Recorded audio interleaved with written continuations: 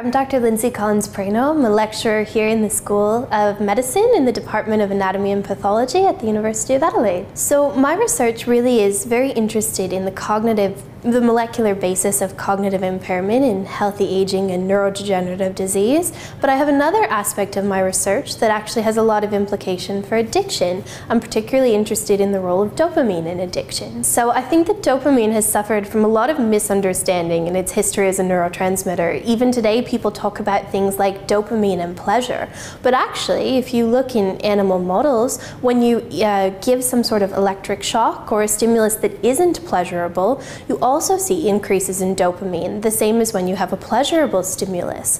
And studies like this have helped us to realize that dopamine probably isn't involved in things like dopamine and reward, but is actually probably much more involved in things like motivated behavior. We can think about this when people take drugs as the difference between liking the drug and wanting the drug. We know that both of these can drive addictive behaviors, but the liking of the drug is probably less about dopamine and more about opioids. And as people continue to take the drug and they stop liking it as much, they still feel that compulsion to take it. And that's really more dopamine's role. So it seems in drug addiction, while opioids probably play a role early on, it's really dopamine later on that drives that continual wanting the drug, searching for the drug. It almost becomes a habit for people. And in fact, when you look at parts of the brain that are important for habit formation, we know that dopamine is a major neurotransmitter in those areas.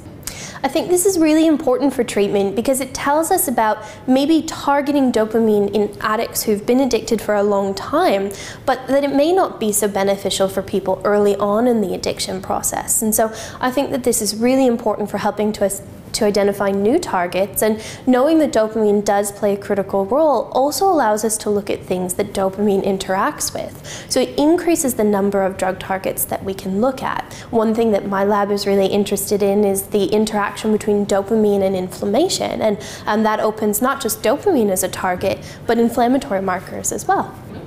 So one thing that makes dopamine difficult to target is that you need to have drugs that can actually penetrate the blood-brain barrier. And so this is something that can be a bit difficult. But we do have drugs, for example, for schizophrenia. We know that many antipsychotics work by antagonizing dopamine receptors or blocking dopamine receptors. So there already is a history of being able to target dopamine. I think we just need to get better at refining it. So for example, one common side effect of drugs that target dopamine is that it can lead to Parkinsonian side effects. And as a Parkinson's researcher, that's definitely not something you want.